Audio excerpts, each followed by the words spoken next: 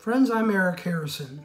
In this video, I'm going to give you the 5 steps that you need to take to work on your personal development plan. Let's get started, and I'll explain what a personal development plan is and why it's important for you.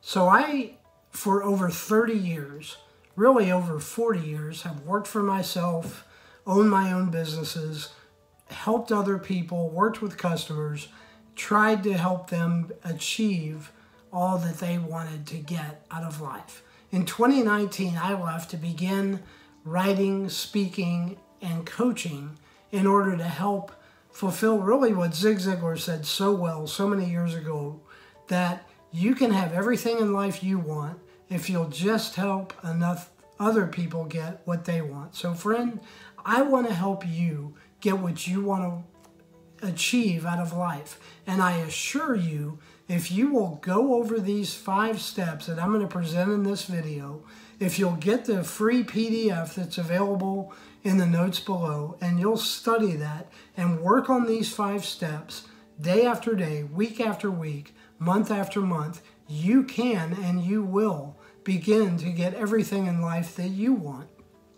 Now, these 5 steps are independent of one another, but they are each equally important just as well. So the order I'm going in here is not necessarily the order you have to go in order to work your personal development plan, but they are all important to get the most out of your personal development plan. So don't skip any steps.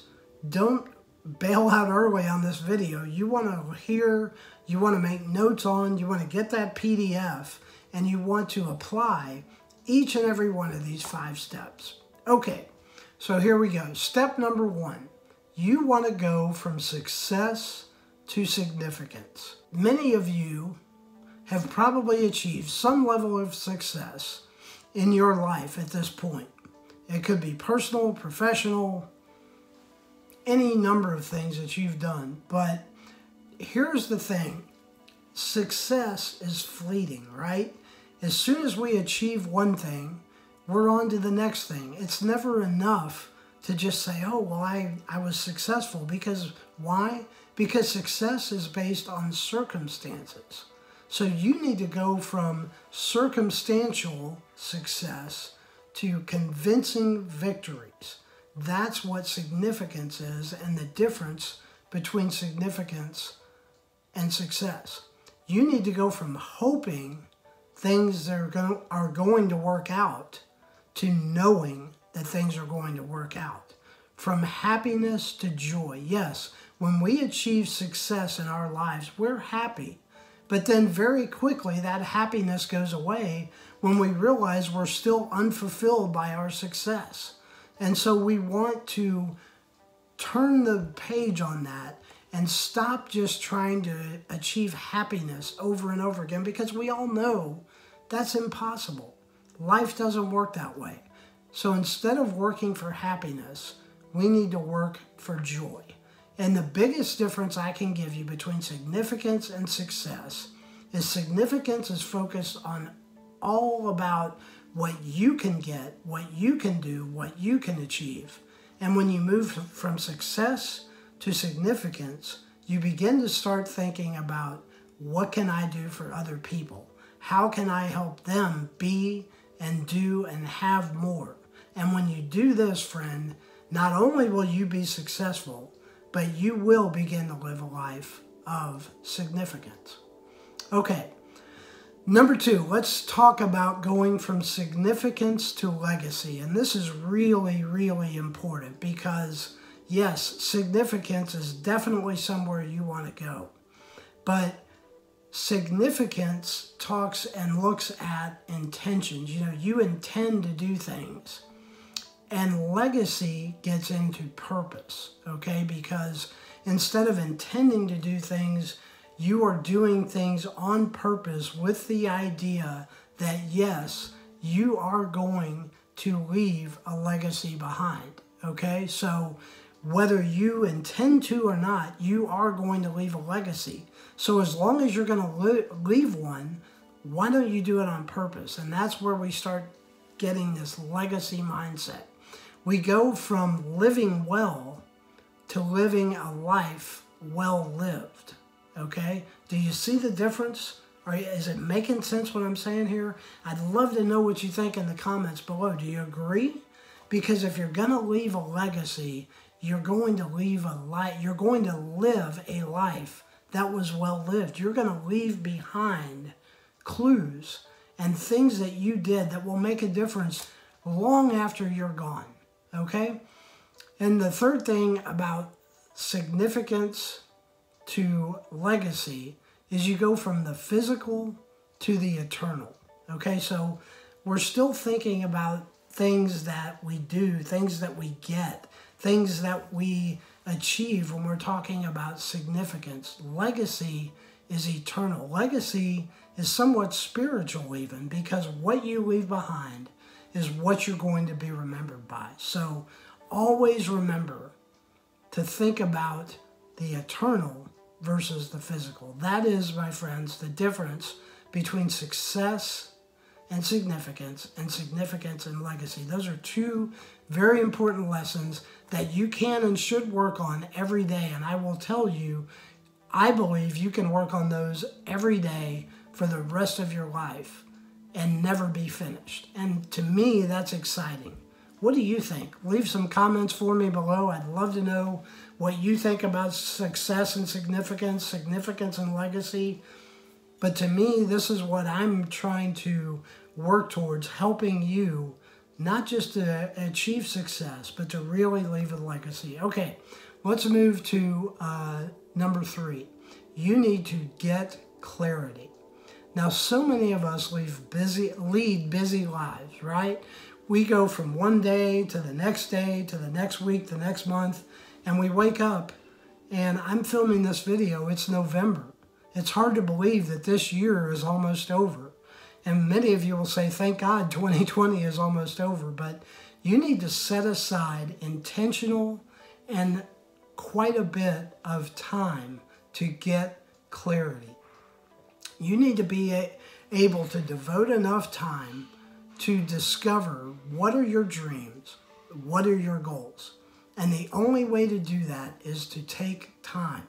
You can't do that in short snippets and in between all of the activities. I don't have to tell you how quickly time goes by. So you need to schedule in your calendar, block the time, take enough. It could be hours, it could be a full day. Whatever it is, you need to get clarity on what it is you want to do. And you need to identify what are your goals and your dreams. And in addition to setting aside the time and to getting clarity on those goals and dreams, you need to write them down. This is so important. You have to write down what those goals and dreams are. Because if you don't, they're just ideas that are in your mind with the thousands of other ideas and intentions and things that you're working on that may come out again and may not. The old adage is very true. A goal properly written is halfway accomplished. You need to write down all your goals and dreams and work on that list. Add things to it. Take things off, whatever you need to do. But you need to write them down. Okay, the fourth thing is you need to find accountability. Friend, if you're working on a goal or a dream that you can do by yourself, your goal or dream isn't big enough. You need to have a dream where you need help. You need someone to come alongside you, to push you, to encourage you, to help you get to where you want to go. Don't set those goals so small that you can easily do them by yourself, because I believe that you can do abundantly more than you think you're capable of if you will find a person to help you be accountable. Now, I want to clear up a misconception about accountability, because I don't believe that accountability conveys weakness. I think it shows that you are interested in consistent growth. So accountability does not mean that you can't handle something and you can't do it yourself. Accountability means I want to grow. I want to progress from where I am now to where I want to get to. That's what accountability is. Accountability will also multiply your results, and it will allow you to divide the time in half that it would take you to do it on your own otherwise. And what do I mean by that? I mean that with the right accountability partner, the right person to help you along the way, I believe you can accomplish exponentially more than you would on your own. And you can do it in much less time because you're going to have someone who's going to come alongside you and encourage you each and every step of the way. So find that accountability. It could be a friend, a significant other or spouse. It could be a coach. Everybody needs a coach. I posted an article in the notes below from Michael Hyatt, an article why he says everybody needs a coach. Maybe that's you. I don't know, but any form, any person, I want you to get accountability. Find that person. Find that group of people that can help you achieve your goals. And finally, number 5, play the long game. Now, I've got some bad news. There is no such thing as a free lunch or a get-rich-quick